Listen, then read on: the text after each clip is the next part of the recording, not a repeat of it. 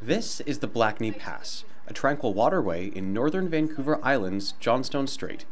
These waters are a summer getaway for sea lions, humpback whales, and most notoriously, orca. Killer whales hunt for salmon here using an acoustic tool called echolocation.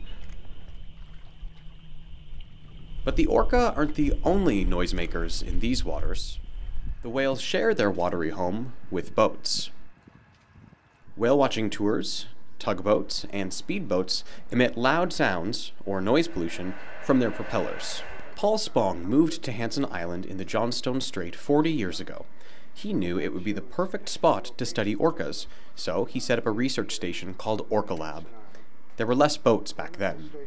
Is here. It's called Flower, and it's across the other side. And what we have found here is that vessel traffic is absolutely increasing, and the amount of noise from vessels is increasing. That is, the total amount of noise is increasing, and that there are sources of noise, like cruise ships, for example, which are huge, and the traffic from those sources is increasing. Orcas hunt Chinook salmon, a species listed as threatened by the Species at Risk Act. Boat noise makes it difficult for the whales to hunt. The Chinook salmon go through cycles, and at this point, and for the last number of years, we're in a downward situation, I guess, generally speaking, with respect to salmon. I hear echolocation now. Yes. Volunteers from across the world move to OrcaLab for the summer. They have to learn quickly to detect the whales' calls through the drone of propellers. Yeah, I hear boat noise in the lab. If I do this like for 20 years, I probably go deaf.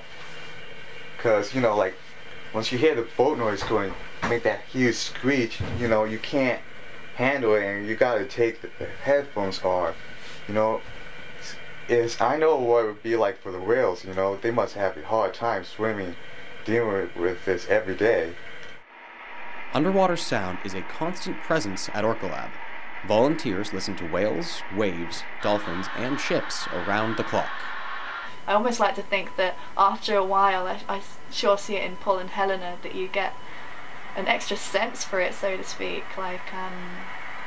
You become more acoustically aware, and that in itself is a whale quality.